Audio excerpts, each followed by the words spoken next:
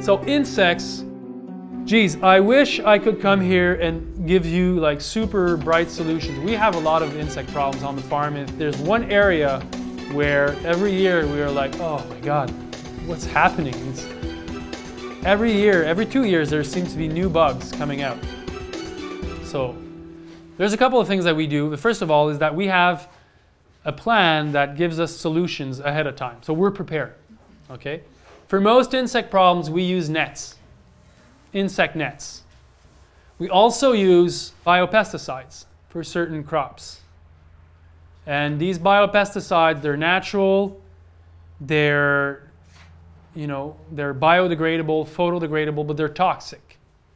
Okay? So we dress up for the occasion, and we use them when we know what we're doing with them. And we know how and when to use them because we're scouting for the problems. We're not just going out and spraying whatever. We scout for certain insects that might be there.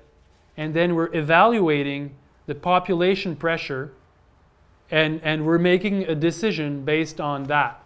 Is there enough pressure to go and use the pests, just like regular conventional farmers would do? And so scouting is a big part of our job comes summertime. Every morning I make a round around the garden, and I go out and observe and look for something. And what's great where I live is that we have a service of professional scouters that are sending us emails telling us cucumber beetle has arrived in the eastern townships. Be alerted. And then when I go out in the morning, I scout for the cucumber beetle because it might be there. And that service is really cool. It's free, and this is where state extension agents, they can really be useful. Okay? Sticky tapes are another way to see if the bugs are there.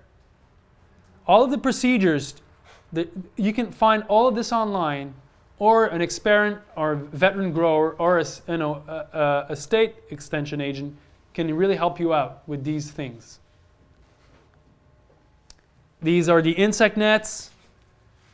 You can't grow organically without them. It's not possible. You need to have them. They're a mechanical control. They're effective. And, they work. You see? Flea beetles. This won't grow optimal plants. And you need to forget the idea that since it's organic, it's okay that it's not. No, that doesn't fly anymore. If you want to be at market and be, the grower that people look up to and they go and they buy from you, your stuff needs to be prime. And so you look after it and you use these nets. These are like bigger hole, bigger mesh, more resistant nets for cucumber beetles, and you have finer meshes for sweet midge or other problems. And these guys cost 10 times these times, and they're 10 times more fragile. So you get the net for the bug that you're protecting yourself against. And you call these guys and you're like, well, I have the sweet midge problem. What's the net I need? And they'll recommend the proper net.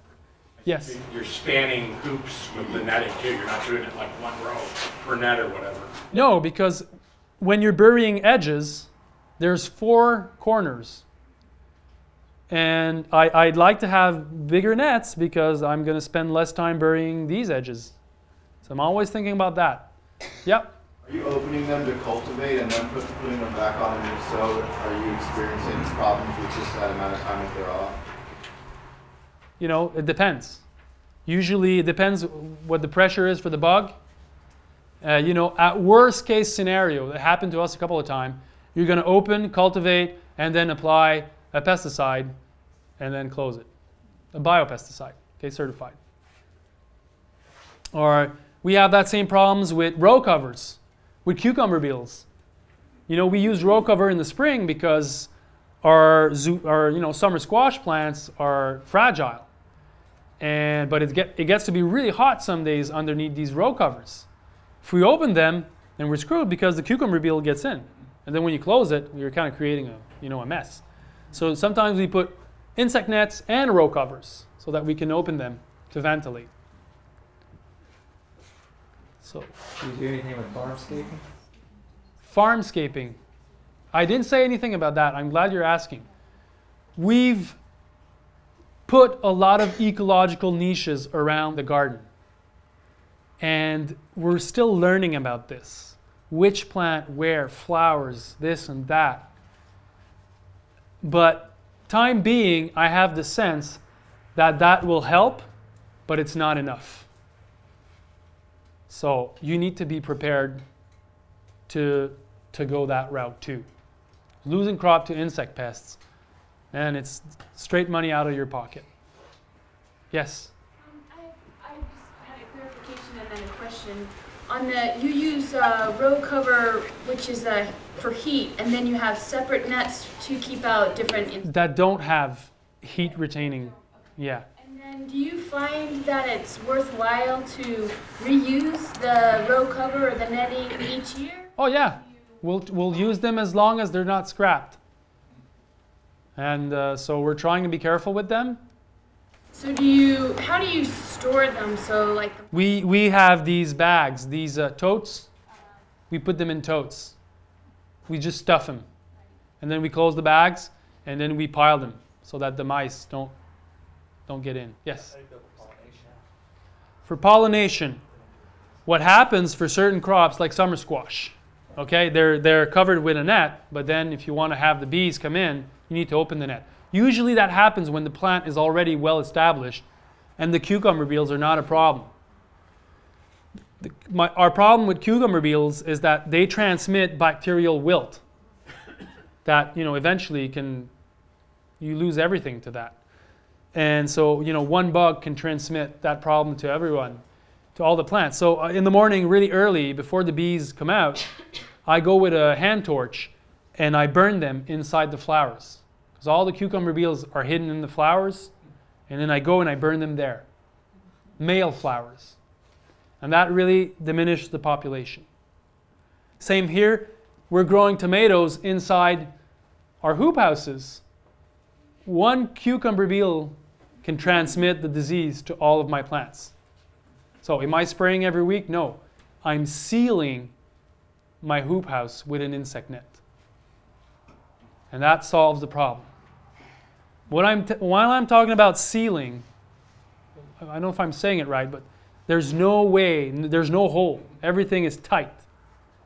And that is really important because these boogers, they just kind of walk everything and then they scent, and when they're looking for a way in. So we do this. We even have like a SAS. We get in, we close the door, we investigate, no cucumber beetles, we're good. And then we open the other door, and then we do our stuff. When we're harvesting, we take everything out, we leave it there, we close the door, and then we can open the other door, and things come out. So, again, it's the same thing as weed prevention. It's bug prevention. Nets. Nets is the way to go. And so this comes to the idea, if you're doing nets and these, you need to make sure that your structure is built in a way where you don't have like these 12 feet doors that are not tight at all, that were designed for tractors. There's no need to go with tractors inside hoop houses. You should have small doors that close, like service doors. And you go with hand tools, and you make sure that everything is tight. Okay, so that's my perspective.